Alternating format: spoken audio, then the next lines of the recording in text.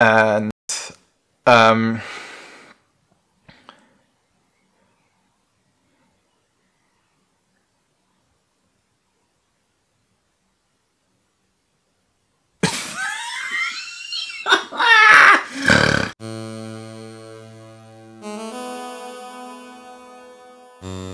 hello everyone and welcome back to my channel. It's Cool.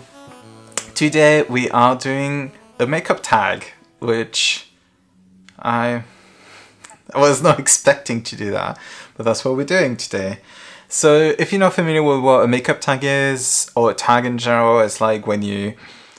I think it's something that existed not like purely in the makeup world, but it's like a tag is when you basically do a bunch of questions, a challenge, and you tag people to do it, and then other people try and recreate that, and then they tag themselves other people and kind of creates a chain and stuff. A bit like the email chain that existed in my time, except these videos have a purpose and they're not just scammy and cringy, hopefully.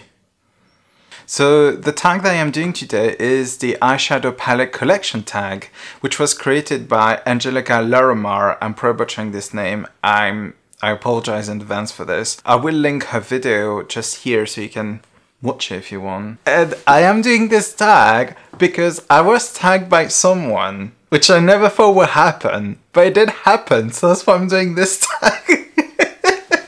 Thank you so much, Madeleine, for tagging me. I really enjoyed your video talking about it because it was very interesting to see not only like palettes that you love, but also see you talk about yourself. And I thought that was very interesting. And since you're always very articulate, I just found you very nice to listen to. So thanks a lot for tagging me. I generally was like tearful by it. I feel like I'm making connections about makeup, but I never really, until now, I didn't have anyone that I was really connected with, and it's just, I don't know, it's nice to feel like, you know, you got more of a two-way relationship rather than like one way, if that makes sense. Just before we get started, in case this is your first time here, hi, my name is Armand. I love cruelty-free makeup, skincare, and hearing people talk about their passions and items they're passionate about and how they are connected to these items. So if you are interested in any of this topic, hobbies, then consider subscribing. I would love to have you here. Let's talk about some eyeshadow palettes now. All right, let me just get the questions. I should have put them in my notes. Awesome. The first question is asking for an eyeshadow palette in my collection that represents me in terms of color story. Oh my god, I've been thinking about that question since I've been tagged, which was like probably last week. Like every single night I was trying to sleep and I couldn't. I just kept thinking, who am I? I literally had like a existential crisis. It was really odd. Going on a tangent here and kind of like talking about myself. Growing up, I feel like a lot of my identity was really inhibited. I grew up in a very small village, 200 inhabitants, and despite them not being directly hateful, it's just not a place where queer people really exist or display themselves. And it's just like the only way you see about queer people might be in like TV shows where it's like at that time where I felt like it was kind of like making fun of them, or it was a bit like, you know, gossip, you know, a bit like easy, you know. I really feel like I inhibited a lot of my identity, and it's something I'm discovering now as I'm going into therapy and just also as I'm coming out and making progress in my own transition in terms of gender. It's odd because I look so different from like a year ago, let alone like 5 years ago, 10 years ago. I came out as gay when I was 18, and then I came out as trans non-binary maybe like 3, 4, 5 years ago. And now I kind of like really understand a lot more about myself, but obviously I'm also learning my identity, what I like and what I want to look like. Whew. That was a long thing. I kind of feel like grungy is quite a big thing, even if it's fairly new to me. Just because, I mean, when I was a teenager, despite that, I wanted to wear the black eyeliner, but I never allowed myself to do it because I was too scared. I listened to rock music, and that was the big thing of my identity. It was not like the notes were very like R&B, and like even the pop was very R&B and hip hop, and that was not my vibe. And I really enjoy the androgynous of some rock artists, such as Brian Molko from Placebo. Was a big fan of their music, but also the whole aesthetic around it. Now, talking about palette, because that's what we are here for, I've kind of selected two palettes that kind of fall both. In terms of my identity, I see myself as someone that is very versatile in terms of style. And even though I do really like the grunge style, and I'm love wearing some good like fishnets and like some Doc Martens, and there's always a little bit of that kind of slight edge punk grunge aspect to me, or alternative. I also like things that are a bit softer, a bit more colorful, a bit neutral, and like I also love wearing a grey crop top hoodie with just a pair of mom jeans, and just like I'm wearing like a pastel top. And so that was kind of like my idea as I was going through my makeup collection. So an eyeshadow palette I thought of is the Kaleidos Futurism 6 Lunar Lavender. This palette is mainly purples, but there's some very beautiful cool tone neutrals here. And there's also these beautiful like duochromes. I don't know, I feel like even though I'm not 100% sure if it represents me, it does tick a lot of boxes for me. I love a purple like this. I love these pastel purples. I think they are stunning. They like pretty in my top favorite colors, but I love neutrals too, and I love doing a cool tone neutral look. But you also have the duochrome to have something a bit more special and unique and sparkly. I feel like that represents me quite a bit in a way. So I did think about this palette, but it's not the one I ended up picking for this category. The palette I ended up picking, and I don't know if it ticks as much the boxes, but I don't know, there's something about this palette that really speaks to me, and I'm someone that tends to trust my emotions because I'm so emotional. So I decided to go with another Futurism palette from Kaleidos, and it's the #1 Sci-Fi Green.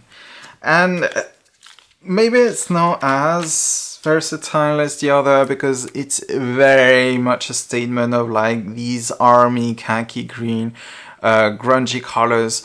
But the thing is, this is my favorite color, my favorite eyeshadow color in my entire collection in this palette, and it's that Radioactive, which is that beautiful mustard leaning turmeric yellow. I love this color so much. Like, pack this on my lid, blend this, done.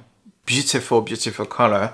But these greens are really beautiful too, and I don't know, I love khaki greens on me because I feel like greens really suit me in a way. I think it's probably because of my brown hair, and there's a little bit of like, there's some copper reflecting some of my hair, and my eyes are like hazel green, and I don't know, it really makes me pop, I feel. So that's why I kind of picked that one. That was an easy one. What I really like as well is you can do a very grungy look, but you can also do like something kind of what I would consider grungy glam if you go into this like orange gold and just put it all over your lid and can use the green, and you can make like a very glamorous look. Still has a grungy edge, and I feel like that's an aesthetic that really speaks to me. Oh my god, I only done one question, Jesus. Second question. An eyeshadow palette in my collection that represents me in terms of packaging. Even though I could pick like a palette that has like grungy, mystique, dark side to it, like the Arcana palette, I do really like the packaging and the aesthetic of this. I don't know if it exactly represents me. The palette I ended up picking for this question is the Escape Pod from Kaleidos. I'm sorry, there's gonna be a lot of Kaleidos palette in this tag. I own a lot of this stuff and I'm obsessed with them, so sorry, not sorry about it. So I chose the Escape Pod palette, and to be honest, I haven't dug too much into it. I think it's a very pretty palette, but I need to play with it more. I don't own any palette that is like overly luxurious in terms of packaging that is extremely stunning. I do really love the Kaleidos palette in terms of packaging, but I don't know if they really represented me. This one, I chose this one just because there's a lot of color, there's like texture, and it's just loads of fun. I feel like it's a bit like me. I'm quite kind of chaotic and bubbly and colorful and sparkly, but it's also very the reason is like the worst, but it's quite bulky and like chunky and just like I am, so that's why I picked it. It's very thick, and I feel like, again, being overweight and like being curvaceous and being like, it's been a huge part of my identity throughout my life, so I feel like it's quite important, and I should take it into consideration in terms of these like representation question. Next up, an eyeshadow palette in my collection that represents spring. My mind went almost instantly to a particular palette, and I don't know if it's quite spring, but it makes me think of spring, and I'm not sure why, because I don't know if I have a particularly spring-esque palette, and this is probably a bit more almost borderline summery, but anyway. The palette I chose is the Futurism 7 from Kaleidos, again, Sashimi City, and it's neutrals, which is odd because spring is usually all about colors. But because they're like peachy and everything has a peachy undertone, these two duochromes are so stunning. So this is like a gold, but it has a green reflect, which I'm obsessed with this color. This is like copper rose color, but it has like a golden kind of reflect. I just feel very like springy, summery when I wear this palette. I usually love wearing it with that top actually because I feel like it's a beautiful contrast. And I just feel very springy and light and airy, and that's what I want to feel like in spring. So that's why I picked that palette. Alright, the next question is an eyeshadow palette in my collection that represents happiness. Again, took a while to like think about this one, but I think I found the one. And it is the Flare palette from Ace Beauté. So it is that grungy rainbow-esque palette. And the reason why I picked that one is, it's a bit convoluted, but I think it makes sense for me. I feel like this color story is quite grungy. It's kind of warm tone. It reminds me a lot of autumn. And I love autumn, it's my favorite season. I always feel fairly good during that time. And particularly this year, I think I have memories that are really associated with a lot of happiness. At the end of last year, my overall mood has been going downhill, and I'm someone that struggles with a lot of like mental health issues. And in September, I kind of like went back into therapy and started treatment, and it wasn't like a super easy time for me. But we did have these lovely, lovely holidays with my partner. We went up north in Scotland, and during the autumn season, we went to Pitlochry, which has this beautiful, super Scottish landscapes like you would see in like films and in pictures and for online, and I don't know, this palette reminds me a lot of that, and it brings a lot of happiness when I see it. It's such a special place in my heart, and it's part of the things that really soothes my mind, and I think it really helped me in a moment where I was not in a great place, if that makes sense. So that's kind of why I went with this palette. It's beautiful, and I want to play more with it. Next palette is an eyeshadow palette in my collection that represents the dark grungy in me. I did think again of the Arcana palette, but I mean, I have a palette that's exactly the perfect answer to that question. And it's Freaking Bats palette, the collaboration between Beauty Bean and Shroud Cosmetics. And beyond like the color story being like a grungy, dark, perfect story, it is the collaboration with Beauty Bean who chose these shades as like a way of representing her, and she is for me the queen of grunge, or like grungy looks. That's what she does, and that's what she does best. So it's probably a bit more dark than it is grungy, I think, but still has a grunge edge. So I think it just works perfectly for that question. An eyeshadow palette in my collection that represents the girl in me.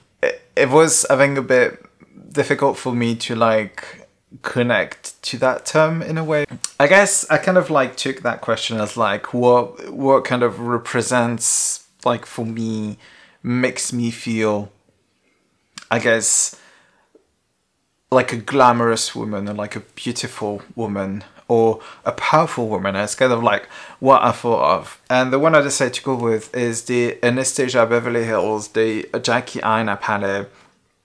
I really like Jackie Aina. I think she's an incredible woman. She really knows how to do makeup, and she is extremely fabulous. And I don't want to call anyone girly, but she feels like, I don't know, like an expensive woman. This palette kind of represents her a lot. It's very like glamorous, and there are some very beautiful color, and like we have a bright Barbie pink, which I think is like the epitome of girly, but there are some very glamorous tones in there, and I don't know, it kind of like, that's what popped in my mind when I saw the question. I was like, huh, when I want to feel glamorous and expensive, that's kind of what I would reach for. So yeah, that's what I decided to go with. The 7th question is an eyeshadow palette in my collection that represents fun. And whether it's packaging or concept or color story, I think I've got the one for this. I feel like a lot of my palettes are fun. I mean, the reason why I buy them, but if I were to think of a palette that kind of makes me think of fun, I'll probably pick the Creepy Cute palette from Shroud Cosmetics. I mean, the concept is like, it's literally creepy and cute. It's so fun as a concept, but like the color story, it's just beautiful pastels, but they can really pack a punch, and you can really get them as like almost neon-esque. It's a beautiful formula, but besides that, I just feel like it's loads of fun. I mean, the shades are like, there's a shade called Creep It Real, like play on words, you know. There's a shade called Strawberry Milk. I don't know, it just makes me think a lot of fun. So that's the one I kind of decided to go with. I think it's also a fun idea to like combine these two concepts in like creepy monster-esque but associate an element of cute. I just think it's a fun palette, and it's also a lot of fun to play with, so that's why I picked that one. The 8th and final question is an eyeshadow palette in my collection that represents inspiration. Not an easy one, and again, I keep mentioning her, and I'm not picking her for anything, but the Arcana palette, I think, is super inspiring. I don't know if she represents inspiration, but I find this color story very inspiring. It really speaks to me.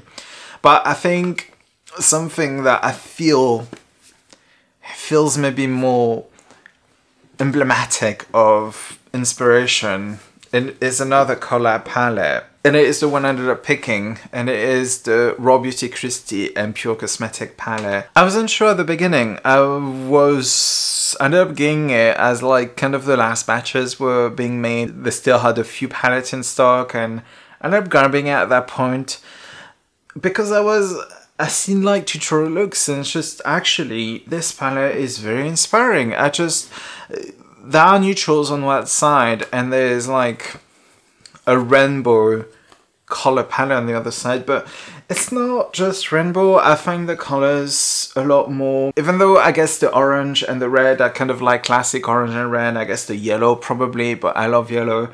Like the green and the blue are a lot more interesting. They're more like teal. The pink is like a fuchsia pink. And being all mattes, there's something very inspiring and like something that really gets my creative juice going. Because mattes are a lot more, I find them, I mean, they're obviously mattes, I find them to be a lot more flexible than shimmers, because even though you can use a shimmer as like a blended in the crease, depending on the texture you have on your eyes and stuff, it can not look the best. And on me, I don't think it looks the best. So I feel like because you got all this mattes, and you can just like pick a bit of this and go on the other side and pop a beautiful color in the center. I don't know, I just feel like it's very inspiring despite being mostly a neutral and rainbow palette, but because we've got the combination of the two, I just want to keep reaching up for it. And the neutrals I find to be very inspiring as well, and very inspired. It's not just boring, super boring neutrals, I would say. We've got like a yellow that is quite a bright yellow. These browns have a beautiful olive undertone, which is not that common for like a neutral. Got like a muted coral. This mauve pink is my obsession. I really dig into that. And we've got like a orange camel cognac color. I don't know. I keep want to reach for it and create new looks with it. It's just like I find it very inspiring. I'm trying not to name a palette multiple categories, but I think though it's freaking Bats palette is very, very inspiring and inspired. I'm mind blown by like the color story being so beautifully created and having these shimmers that just pair so well, but they're very unique and special. I love this palette too, and that's it. That's the entire tag. It was a lot of fun. I love listening, but also love talking about things I'm very passionate about, and makeup is definitely something I'm very passionate about, especially, again, eyeshadow palettes is even more exciting to talk about. I really hope you enjoy kind of listening to me talk about all these palettes and why I picked them and so on. If you have a channel, please consider doing this tag. It's a lot of fun, and I found that it really got myself really thinking and scratching and kind of thinking about my eyeshadow palette collection, and it was also very interesting to explore them and see why I love them and why I pick them for certain things. So yeah, definitely a really fun thing to do. I would recommend. If you want to do the tag, I would leave the questions in the description box below, as well as some of the people I've chosen to tag because I'm curious about their choices of eyeshadow palettes. Before we leave each other, if you want to support my channel, please consider leaving a like and also leaving a comment with telling me what you thought about this video. Any interaction with my channel and videos will help me gain visibility in the YouTube algorithm, and that's always really appreciated. If you don't know what to say in your comment but still want to support my channel, feel free to just leave this tag emoji. And yeah, I really thank you for your support. Thank you so very much for watching, and I'll see you very, very soon. Take care of yourself. Bye bye.